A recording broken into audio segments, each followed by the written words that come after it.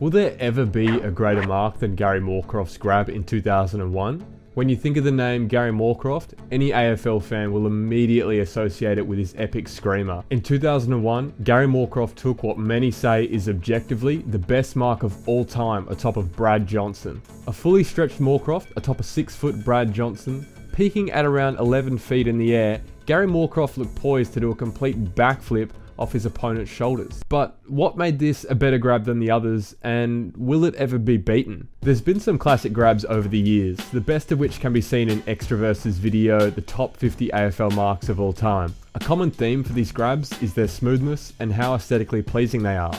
Take a look at Andrew Walker's mark in 2011. The perfect jump and sit, locking the legs on either side of his opponent's head without using his hands to help him climb. Ashley Sampy's mark in 2004.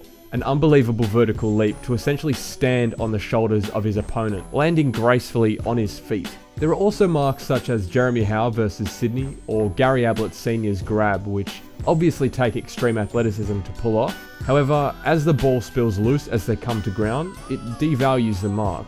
Ablett Sr.'s mark came in at 3rd place on Extraverse's video, yet I would argue that it shouldn't even be counted as a mark in the first place. Although Moorcroft's mark is considered the 2nd best by Extraverse, many agree that it is actually better than Sean Smith's mark of 1995. The logistics of this mark make it special, with a player completely committing to the grab no matter how dangerous the attempt. Most great speckies involve some kind of hang atop their opponent, yet Moorcroft springboards off Johnson backwards.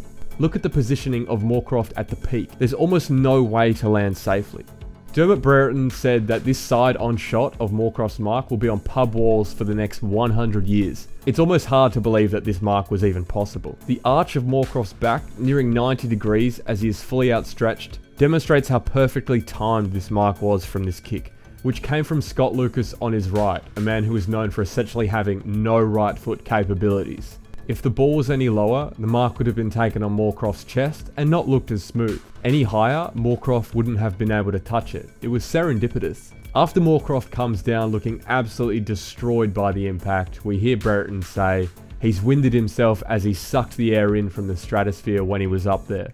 And to many who weren't watching the AFL at that time but who have seen this mark, probably believe that this was the extent of his injuries from this mark, but it doesn't end there. The impact Moorcroft sustained from landing essentially ended his AFL career.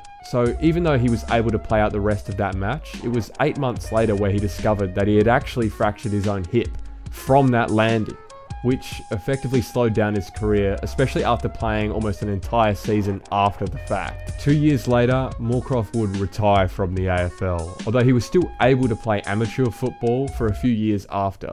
Moorcroft was essentially his own victim of his athletic prowess, and he was still actually able to take a fairly decent grab in the NFNL, which looked pretty similar to his 2001 classic. So how can we be sure that this mark will never be beaten, and what will it take to beat it?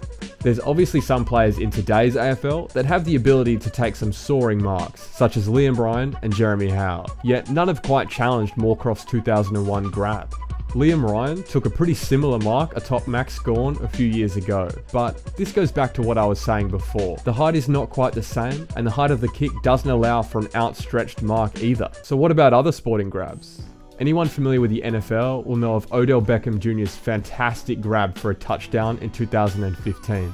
The consensus is that OBJ that day took the greatest NFL mark ever, and if you'll notice, it's strikingly similar to Moorcroft's grab. Of course, you're not allowed to jump off your opponent in the NFL, but OBJ did take it with one hand.